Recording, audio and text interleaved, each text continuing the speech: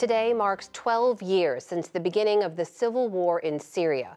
What began as civilian protests amid the Arab Spring uprisings of 2011, now by some estimates has killed at least 500,000 people, displaced millions more, and destabilized the region. Adding calamity on top of disaster, last month's earthquakes laid waste to land already pummeled by the regime of Bashar al-Assad and his Russian patron, Vladimir Putin. In a moment, I'll speak with a longtime Syria analyst. But first, a look at what 12 years of war has wrought. In northwest Syria, a generation born into conflict. Children who've only known life at these refugee camps. In a war that began before they were born, 12 years ago. For families like Muhammad's, these years have meant loss after loss. Since 2011, we have suffered at all levels. My house was destroyed. My son was killed. And my second son was arrested 11 years ago. He's in the prisons of the Assad regime, and I do not have any information about him.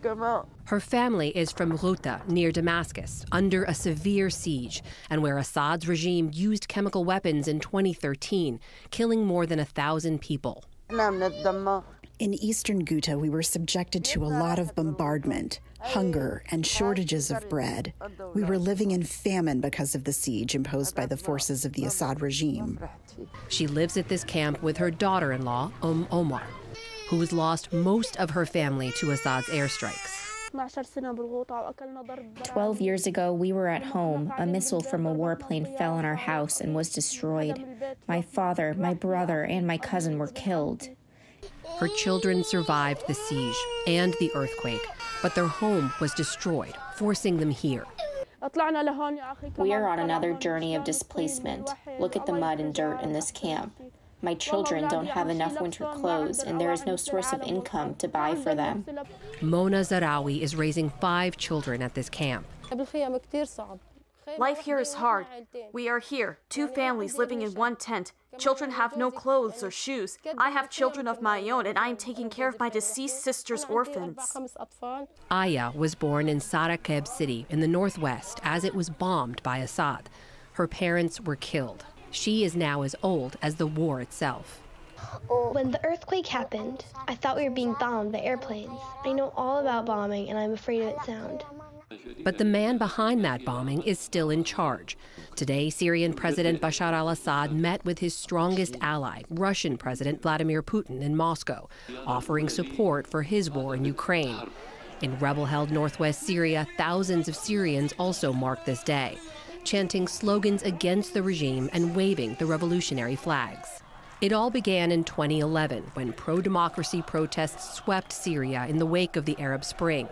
But Bashar al-Assad's brutal crackdown triggered a civil war that's left a trail of destruction, a country in ruins, and forced millions of Syrians to flee their homes, many on boats to Europe and further afield. Tens of thousands of people disappeared, many of them presumed tortured and killed in government prisons. The tragic twin earthquakes that struck northern Syria on February 6th further tormented a people already ravaged by war, and have also opened diplomatic doors for Bashar al-Assad after years of international isolation. Arab countries are slowly restoring ties with Damascus, but Syrians continue to struggle. Over 12 million people, more than half the population, are food insecure. People there are really tired of the war and now the earthquake and of having to live on a razor's edge. Jonathan Dumont leads emergency communications at the World Food Program. He visited Syria this week and found people in dire need. The situation is pretty drastic, and as you can imagine, with schools and playgrounds being used to shelter people, there's not much, not many prospects for the next generation to develop as they should. Syria needs the continued support of the international community. It needs resources. It needs infrastructure. It needs a lot of help. There are some signs that help is on the way, but nowhere near enough. In the meantime, Bashar al-Assad and his regime continue to hold power, continue the killing, and all these years later, there is still no end in sight. Morhaf Jojati is a distinguished visiting professor at the United States Naval Academy. A native of Syria, he has written widely on Assad and this decade-plus of war.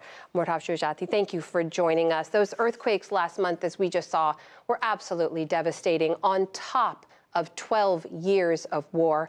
Help us understand the extent of the devastation, the extent of the crisis that Syrians face today. It is earthquake upon earthquake. The latest earthquake, of course, was a disaster, a catastrophe, a natural catastrophe.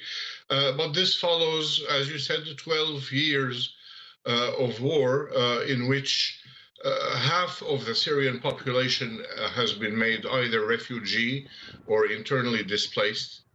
Over 1 million Syrian civilians killed. Roughly 90% of the infrastructure has been destroyed. So it has been truly for Syria in the past 12 years, a calamity after another. Do we know today if the disaster aid, the emergency aid that has been making its way in, is it going to the people who need it most? It is really too little and too late. Whatever assistance has gone in was for the most part taken by pro-Iranian militias at the airport of Aleppo, and either used by them and or sold on the market. And so those who are most deserving of this international assistance have not gotten much. They are relying on their own very, very thin resources. What does this moment mean for Bashar al-Assad? I mean, we have seen he's been largely isolated, right, over the last several years because of his brutal response to the opposition. Is he now using this moment to reemerge onto the world stage? He has moved from a distance of having Syria suspended from the Arab League for its brutality, of being a pariah state and shunned by the international community, to take advantage of this earthquake. And there have been Arab delegations that have visited Damascus after the earthquake, trying to get Syria back into the Arab fold. So Assad is the dictator, the brutal dictator that he is fully taking advantage of the earthquake in order to rehabilitate himself before the international community. It's difficult to see a brutal dictator like Assad use this moment, this natural disaster, to, as you said, rehabilitate himself on the world stage. I'm curious what you think the United States and the international community, what more they could say or do at this moment and how they should be responding. I think the U.S. has taken a wise policy, using sanctions as an instrument, as a diplomatic instrument, in order to punish the Assad regime. The United States and the EU have taken, I think, wise positions vis-à-vis Assad. It is some of the Arab states that are trying to get him back into the fold under the illusion that he will diminish Iranian influence in Syria. I don't think that is going to happen. Iran is a conspirator in the mass murder of Syrians with Russia. So I think a continuation of the isolation of the Assad regime has to be done. The Assad regime is truly a rotten apple. It's about to fall from the tree. There is no need, no sense in propping it up. What about the people of Syria, Morhaf? We began our report with these children who have only ever known a life in which their country is at war. It began before they were even born. What does their future look like? Very bleak. For the past 10 years, they have not been to school. So imagine what a generation is going to follow this one. They have known nothing but brutality and war. You know, when Assad says that he will leave the moment he feels his people don't want him anymore, well, when you have half the population that has been made refugee, I don't know what kind of legitimacy he thinks he has.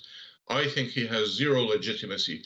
And in that sense, I think the international community should continue isolating him until his regime goes away. because his regime, we have to say, has been a major source of instability, not only in Syria, but also in the Middle East. Morhaf Shujati, Distinguished Visiting Professor at the United States Naval Academy, thank you for joining us. Thank you. Thank you for having me.